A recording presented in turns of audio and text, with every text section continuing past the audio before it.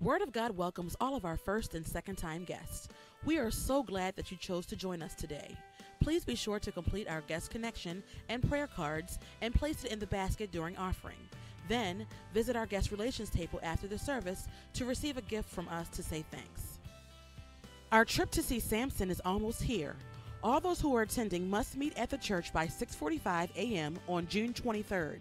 The bus will leave at 7:30 a.m. promptly. Our first stop will be shopping at Tangier's Outlets, then lunch at Eden Resort, all leading up to the play. Please be on time.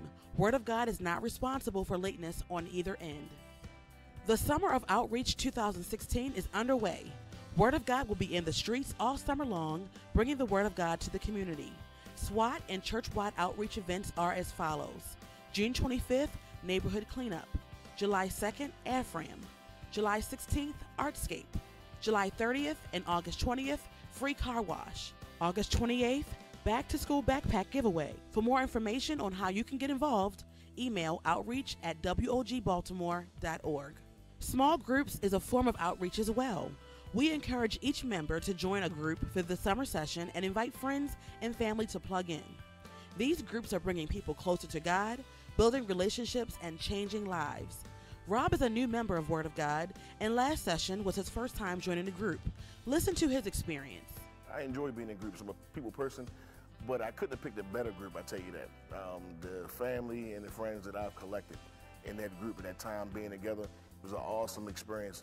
It helps you be able to be transparent with one another, and for somebody to trust you enough to let their walls down, it helps you with doing the same thing. So it was a lot of healing going on in that group, to the point to where we had to do a tissue ministry because we were dropping a lot of tears in this group, but it was very helpful, and we remained that way since.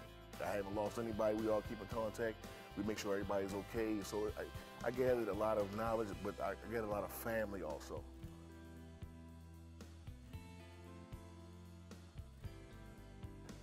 Okay, well, on my birthday, my birthday month, March 1st, I decided to put down cigarettes. I figured it was time for me to live healthier, try to do better as far as living and just being a healthier person. And I know cigarettes is a bad thing to do, so I use that as an excuse to push myself. But what happened was, when I did that and we were doing the group were very supportive. They recognized my time of not smoking. They were asking me, so how many days a day, and so how you feel, is everything going okay?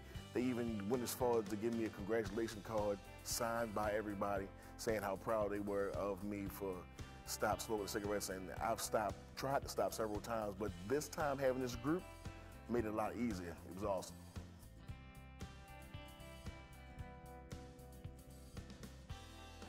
"85 days, I'm getting close to 90 days. So I'm doing good, and everybody's still being supportive and still right there, so it's an awesome experience.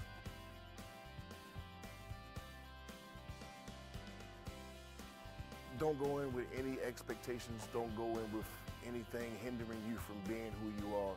Bring to the group who you are, and accept the people that's in your group for who they are.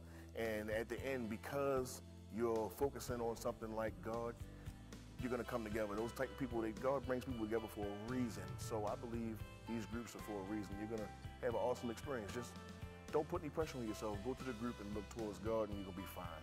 There will be a small groups fair next Sunday for members and guests. To learn more about each group, register, and purchase books. Group hosts will be standing by to answer any questions you may have after both 8 and 11 a.m. services. Have a blessed day.